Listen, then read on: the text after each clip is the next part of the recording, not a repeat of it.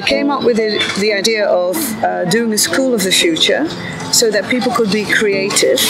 And the reason is that there is going to be a new school being built for Maastricht for the higher tier cognitive levels, and so that's really going to happen.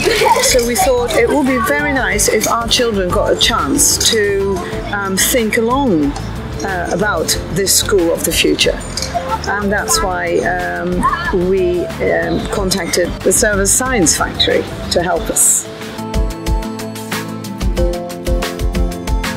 I think it's very important to understand what students find important, and we think about design exercises as something that is for professionals, but I think we can learn a lot from the end users.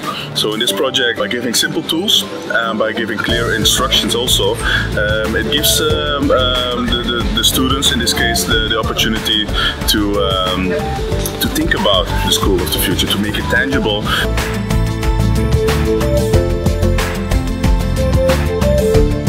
This is the upper side of our school.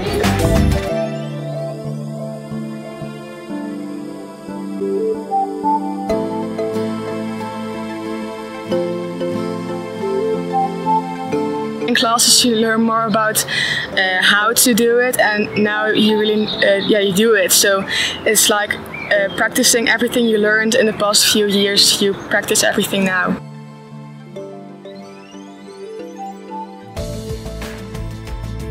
I have been helping out with facilitating students' ideas. They are working on creating a prototype for the school of the future. There are 3 different strands. There's the urban design, the service design, and then the architecture design.